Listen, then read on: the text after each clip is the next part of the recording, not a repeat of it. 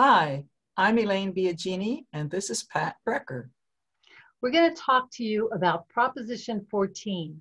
You'll see it on your ballot as authorizes bonds continuing stem cell research. It's an initiative statute and it's also a bond measure.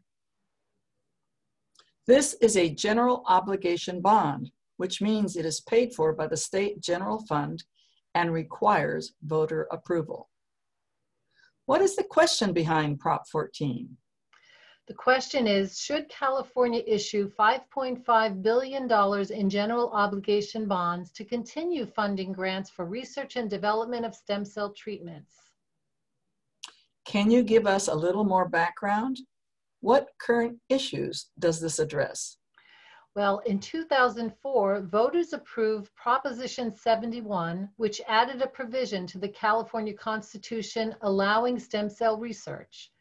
The measure created the California Institute for Regenerative Medicine, also known as CIRM, and allowed the state to issue $3 billion in general obligation bonds to finance its work. Prop 71 funded projects that include stem cell research to develop potential treatments for many diseases, including Alzheimer's, stroke, diabetes, and cancer. It also granted funds to support the construction of new research facilities and research internships.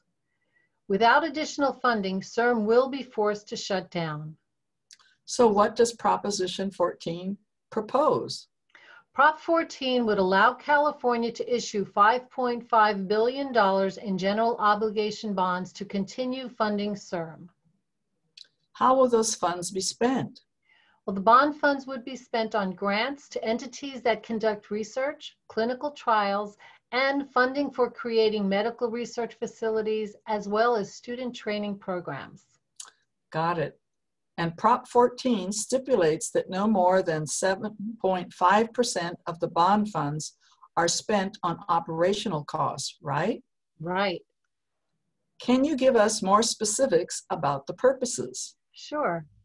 It will support continued research on therapies and treatments for chronic diseases and injuries, including brain and nervous system diseases such as Alzheimer's, Parkinson's, and dementia.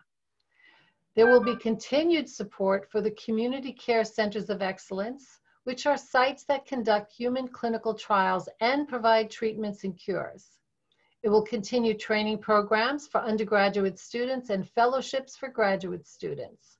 It will also ensure that trials and treatments will provide equal opportunity for all Californians. And finally, it will increase the members on the Independent Citizens Oversight Committee. What is the expected fiscal impact? Well, the Legislative Analyst's Office estimate the total cost to pay off these bonds would be $7.8 billion, $5.5 billion for the principal and $2.3 billion for the interest. State costs would average about $260 million per year for about 30 years, with payments starting in 5 years. Now, this amount is less than 1% of the state's current general fund budget. Supporters say, Robert Klein II says, this medical revolution holds the promise of restoring health and quality of life for many of Californians, individuals, and families suffering from chronic disease and injury. And more funding is needed to complete research for human trials on promising treatments.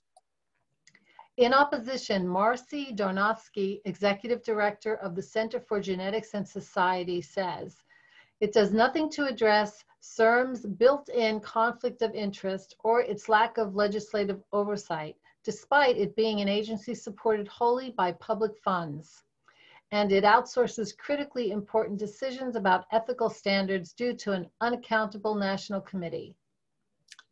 Yes vote means I support issuing $5.5 billion in general obligation bonds for the state's Stem Cell Research Institute and making changes to the Institute's governance, structure, and programs. A no vote means I oppose issuing this $5.5 billion in general obligation bonds.